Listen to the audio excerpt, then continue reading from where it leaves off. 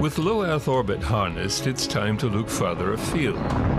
To build a spacecraft and rocket system to reach Mars is a mammoth undertaking, but if successful, it will return the United States to the top of the space achievement ladder. The first requirement? A space capsule able to carry 6 astronauts for a long period of time and return them safely to Earth. Orion is its name, and it has flown once already in a shakedown. The next flight will be an unmanned test mission past the Moon, followed by a third manned mission. The components for the vehicle are developed around the country, tested and checked, then passed on for assembly. The minutest bolt and circuit is designed, tested, redesigned and tested again. Slowly the systems come together with the aid of some breakthrough technology, particularly in manufacturing methods, new materials and processes. The first thing to notice is that NASA have gone back to the classic conic shape like Apollo, the safest design yet devised. Avionics, control systems, computer software and a glass cockpit, all state-of-the-art. And the concept was to go with a glass cockpit, and what that means is that the instruments are all images on a computer screen. They are all on the glass. So rather than flipping a physical switch, the crew brings up a computer screen and flips a virtual switch, a little icon of a switch or icon of a valve.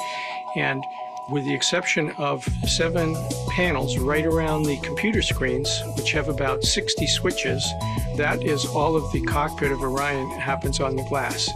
One big benefit is a weight savings because you don't have to have a physical switch. And having a physical switch, not only is there the weight of the switch, but you also have the weight of the wire to the switch. And you have to have the weight of circuitry that takes that wire and feeds it into the vehicle computers.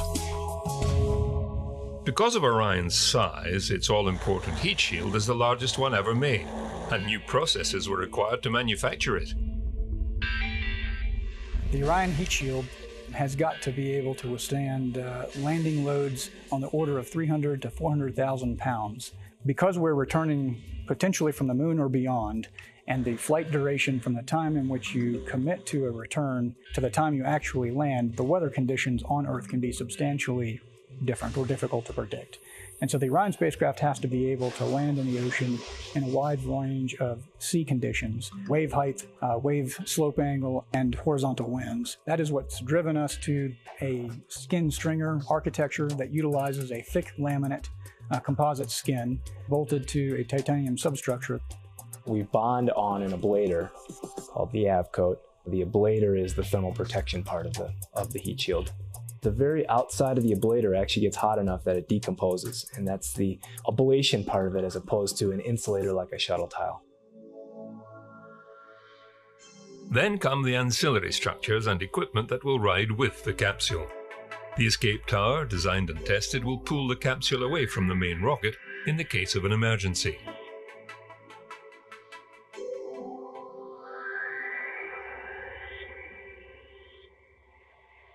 Adapter separation from the rocket's upper stage. Parachute deployment. The connecting adapter to the EMS.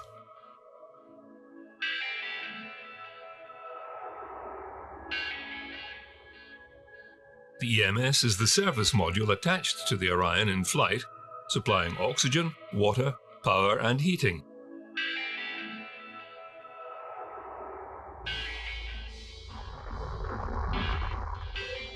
Built by ESA, it is based on their very successful ATV program, which delivered supplies to the ISS.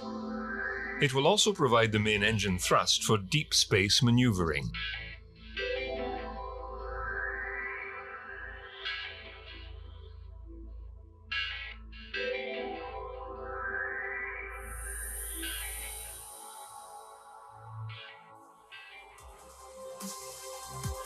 We have, in particular, very tight schedule in front of us. So everybody's working under a high pressure to meet the dates, and this requires a very close collaboration.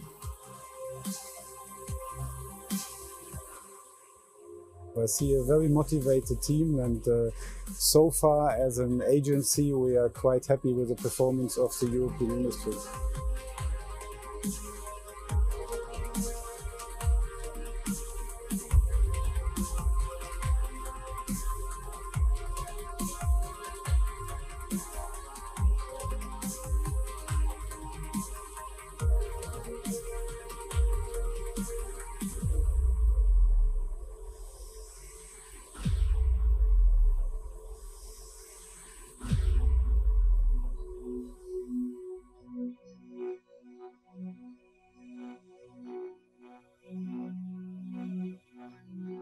The US Navy is tasked with retrieving the capsule from the ocean. At first they train in the pool, then calm waters, then the Pacific, and finally the real thing.